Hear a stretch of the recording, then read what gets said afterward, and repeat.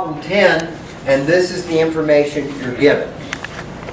And this is actually going to be, this is describing what's a process known as selective precipitation, which is something we've all done in the laboratory. You want to selectively precipitate one material while leaving the other in solution. So I'm given an aqueous solution that is 10 to the minus third molar in both lead nitrate and strontium nitrate. And so I'm also given the information that strontium carbonate has a KSP of 1.6 times 10 to the minus 9, and lead carbonate has a KSP of 3.3 times 10 to the minus 14.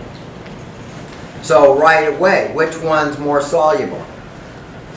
The strontium carbonate or the lead carbonate? Strontium. The strontium. Obviously. It's like how much more soluble? Around 10,000 times more soluble, which is something we can exploit. And now, strontium carbonate. So, strontium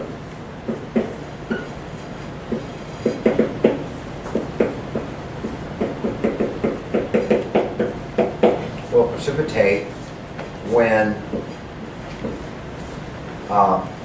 the carbonate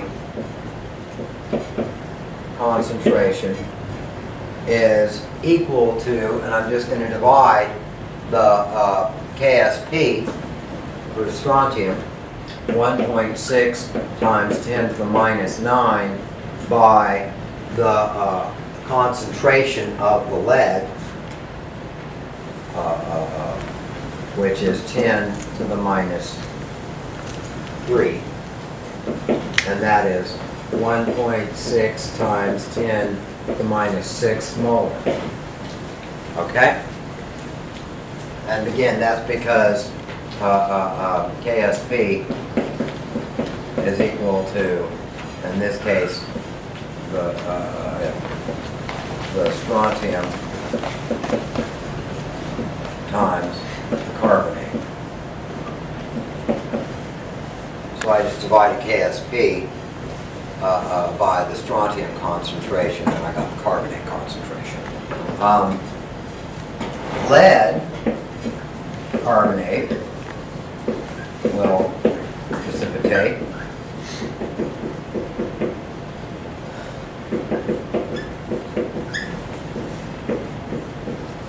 carbonate concentration is equal to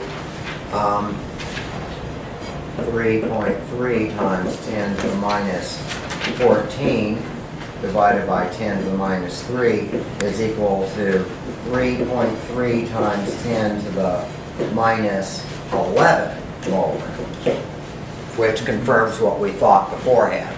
Obviously, the lead carbonate being less soluble is going to be the first thing to precipitate out. So now I want to ask the further question, what is going to be the concentration of the lead? So immediately the lead's going to be the first thing that's going to precipitate out. I start to add carbonate to, it doesn't matter what salt, sodium carbonate or something, ammonium carbonate, anything, I'm adding it to the solution. When the concentration of carbonate rises above 3.3 times 10 to the minus 11th molar, that's really, I mean, around the first drop or second drop, I'm going to start to see lead carbonate precipitating out.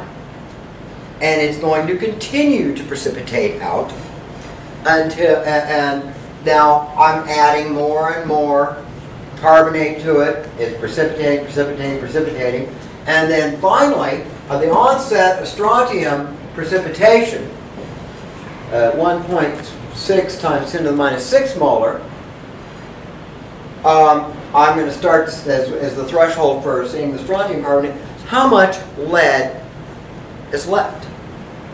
So this will precipitate. So at the onset,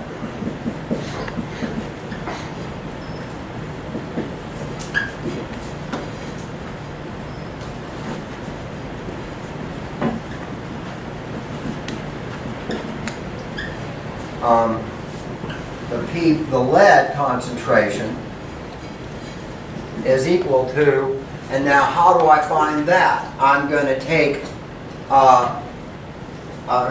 the solubility product for lead iodide, and I'm going to divide it by the carbonate concentration for the onset of precipitation of the strontium carbonate.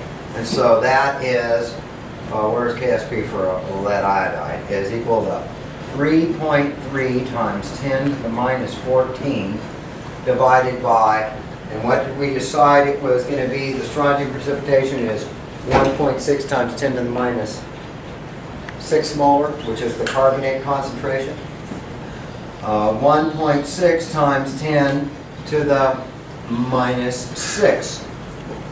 Well, that one's pretty easy to handle, isn't it?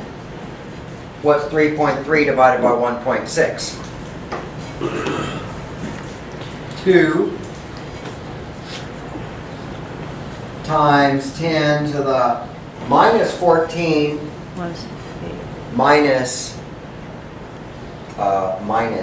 6. Oh, so there's a minus in there. I add 6. Is that not visible here? Okay, that was really not very well done. Okay. So I add, right, and that's going to be minus what? 8 times 10 to the minus 8 molar. Which means I've gone from 10 to the minus 3 molar to 10 to the minus 8 molar, which I have removed 99.99% of the lead, and I can selectively. So what I do is I would stop short of this point and filter it. I've got most of the lead out, and then I can selectively precipitate out the strontium, or recover it. I can just evaporate it and recover that from the solution. This is the majority of the lead has been removed. Now let's answer the questions. Okay. A. Strontium will precipitate from solution before lead upon addition of sodium carbonate. Is that true?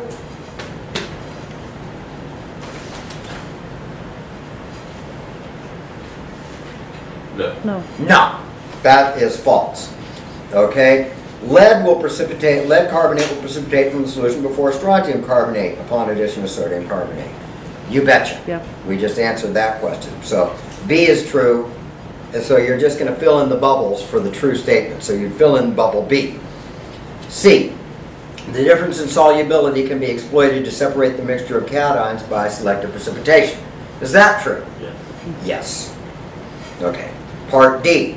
There is an optimum concentration of carbonate ions where all of the lead ions will remain in solution while most of the strontium will have precipitated out as the carbonate. That's complete opposite of truth. Okay, E, there is an optimum concentration of carbonate ions where all the strontium ions will remain in solution while most of the lead will have precipitated out as the carbonate. That is true. I think we pretty much showed that. Okay? So is there any questions on that? That's a wrap.